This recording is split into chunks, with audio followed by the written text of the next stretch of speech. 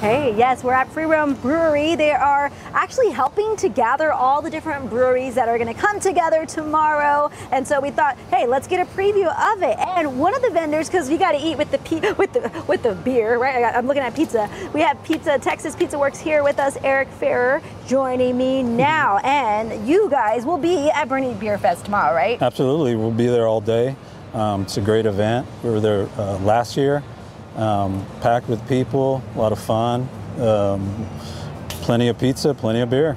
All right, and these it actually got really busy here while we were here. So you're actually making some pizzas here. Right, these are for customers, so we're going to put those in the oven. And then what we are going to work on, as Eric is putting these, what's really cool, by the way, is the oven that they have. They go to different parties. It's mobile. So if you want to hire them for an event, any special occasion, that's what they do. They show up with their oven and they can knock out pizzas for you. And one of their signature pizzas that will be featured tomorrow is the carnivore. The carnivore, so we're going to work on that now. It's like an all-meat pizza. Sounds great. So what we're going to do is put a little semolina down so it's easier to stretch. Okay. Make sure we have a round form, and then press from kind of like the inside and work your way out to make a crust, right? Okay. So how long have you been doing this?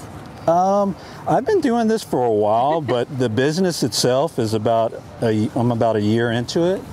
So we're fairly new at it, but you know, it's something that we enjoy doing, so it's great.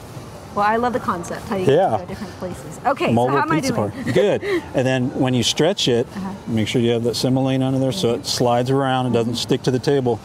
Work kind of like one hand pushes to the out and the other one pushes out the other way, and then you just roll it around and stretch it slowly so you don't tear it. Okay. Kind of like patting your head and you know, rubbing your stomach kind of thing. It's not easy. You got to get the groove here. Right, and then you get it to we're doing about 12-inch in size. Okay. We'll just stretch it. That's good. Go ahead. No, you're good.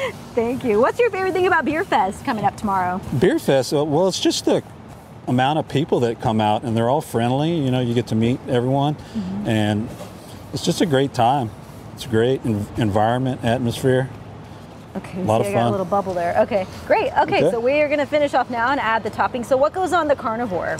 The carnivore, it's pepperoni. Then we have salami, a spicy Italian sausage, and a smoked bacon that goes on that. So it's a lot of meat. Smoked bacon too. Yes. Oh my goodness. Okay, so we're going to finish up the pizzas, but if you are interested in Boerne Bier Fest, the event is tomorrow from 1 to 6 at the Agricultural Museum and Arts Center, which is near the soccer fields in Boerne. So of course there's going to be a steinholding contest, which we gave you a preview of that earlier. We have people inside ready to do that with us in the second half of the show. Right. And of course they're the ones ordering all the pizza, right? I know. They're here to do the contest. It got busy all of a sudden. So but that's great. We're finishing these actually for customers, and we're going to continue to work on this. But again, second half of the show, we're going to do some steinholding. Are you going to do it too, Eric? You're too busy, right? With the I don't know. We'll see. Yeah, we'll see. Thanks, Eric. I'll toss it back to you, Fiona. Jen, I have every confidence in you. Thank you so much. We're going to check back with you in a few minutes.